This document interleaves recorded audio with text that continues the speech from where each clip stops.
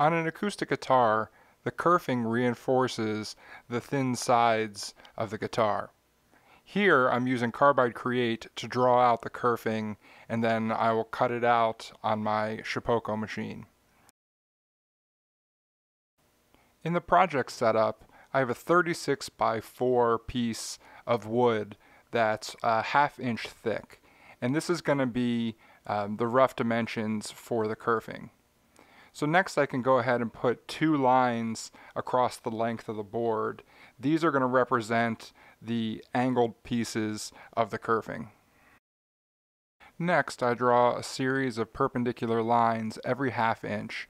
These represent the kerfs, and this is what allows you to be able to bend these linings to conform to the shape of the sides of the guitar.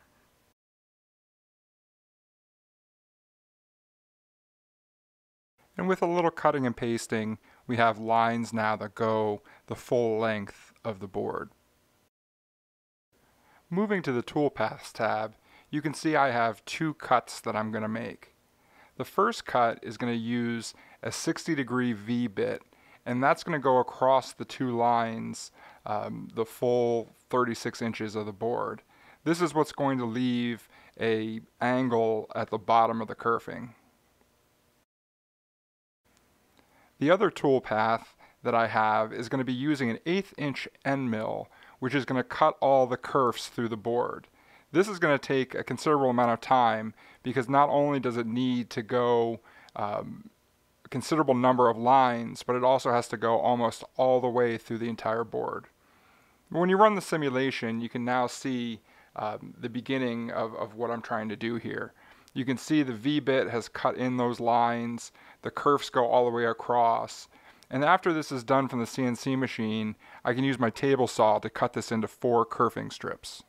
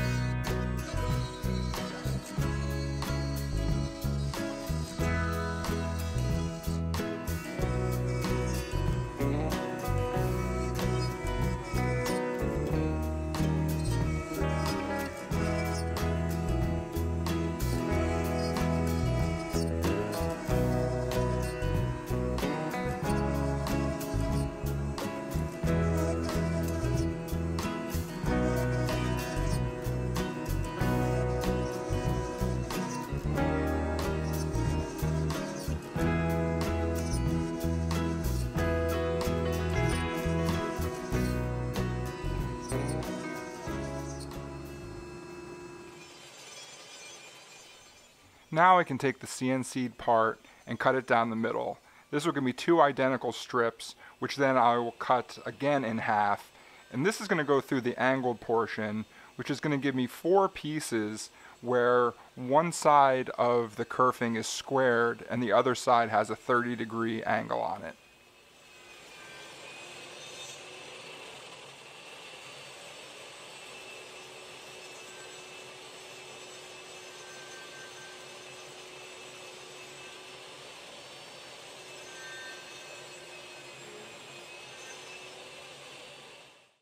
And here's the end result. If you look at the rightmost one, you can see the 30-degree angle on the kerfing.